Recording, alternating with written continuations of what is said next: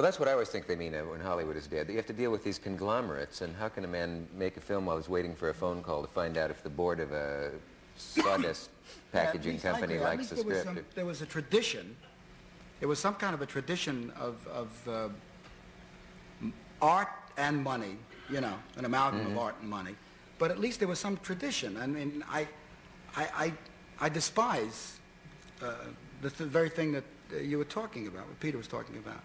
That Kinney parking lots are, you know, are making movies, and there really isn't any traditional Saul Urich or, well, you know, an L.B. Mayer or Jack Warner. I met Harry Cohn. I was brought out in 1952. I was doing the Show of Shows, and Freddie Comar, who produced a lot of wonderful pictures for Columbia, brought me out and introduced me to Jerry Wald, who was running the studio at the time. A wonderful picture maker too, Jerry Wald, and a writer and a very dynamic guy. And I went to a meeting. I didn't know where I was going. Jerry said, come on, Harry Cohn, the meeting. Oh, good, I'm going to meeting. I love a meeting. Yeah. So I went down to the barber shop. And Harry Cohn was in the barber chair. Straight out, straight. He was being shaven, straight out, flat out. And there were about 20 executives, studio guys, sitting around the barber shop, and I sat next to Freddie Comar and Jerry Wald, you know. And the barber moved him around like mobile artillery. Like he'd say, at people? Yeah, he'd say, Joni Taps. Whang! They'd swing him around, and Joni Taps would say, I didn't know what. So it didn't make money. You can't all make money. It was we have a lot of black and white shoes, the things you like, Harry, and there's a lot of talk like that. See? And then on one of the swings, he said, "Who's that kid?" And I said, "I'm not here." I didn't know what this. I said, "I'm not here, Mr. Cohn. I'm simply not here." And you know what? He said, "Good," and that's it. I like that boy. And one more story with him. When I was hired, I don't know, I think Alfred Hayes had my office before me, and when I came in, I saw they took his name out of the door, and they put my name in, and it scared me. Zip, zap, a name, a person. I didn't want to open the door. I thought he was dead behind the door, you know? And so I got crazy, and on that same day, the lunch hour, I went down, there was like a 4-story building, Columbia on Gower, and I changed all the names. Like I took the names from the top floor, I slid them all out, and I put them on the bottom. And I took the names from the bottom, and I put them on the 3rd floor, and the 3rd floor I put on the 2nd floor. And somebody caught me. And they brought me up to Harry Cohn's office. He said, why did you do that? We don't need that. Do you know the heart attacks you caused, you know?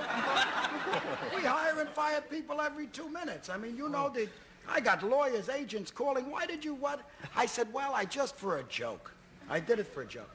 He said, well, how do you like this joke? You're finished. You're through. And then I was fired. And then Jerry Wald he went up and he did a lot of pleading and said, please give him a break. He's young, he's bright, he's good, he's Jewish, he's nice, he's short. And eventually, so Harry Cohn said, all right, clip off a few hundred a week, something, you know. But he kept me there. You're a legend yourself. We have a message, and we'll be right back.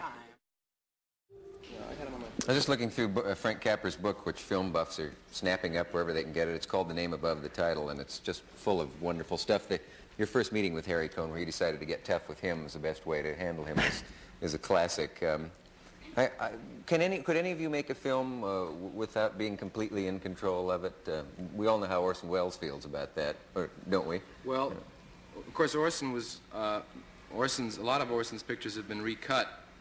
And I know you had Blake Edwards on the air talking about that, about recutting and so on. And I imagine everybody here, I haven't had that awful thing happen, but I imagine you've had some experience with people fooling around with your pictures. No.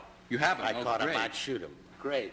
But Orson did a picture called Magnificent Ambersons, which was totally recut by a kind of group method, you know, like what you were alluding to, I think, at another studio, and what Edwards was talking about. And it was all because of 2 disastrous previews that they had.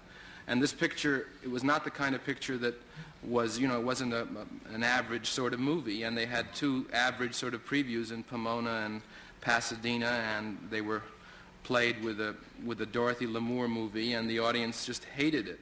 And so it was totally recut and jumbled and botched, and of course it's still a great picture. But I think a great story in connection with what we're talking about one man running a studio is with Zanuck had a similar thing happen when they previewed, I think it was The Grapes of Wrath, and it had a terrible preview. And, you know, hissing and bad cards and everything. And they all got back to the studio and they said, Darryl, what are we going to do? You know, it's just... And he thought for a minute and he said, we're going to ship the picture. I think it's good. And that was it, you know. Now that's one man making a decision. He could see a good He picture just through thought the it was a hissing good and all picture of and the that. hell with it, you know. Yeah. I think those previews, we got kind of wiped out on Brewster McCloud because... Will you watch the boom shadows on Mr. Altman, please?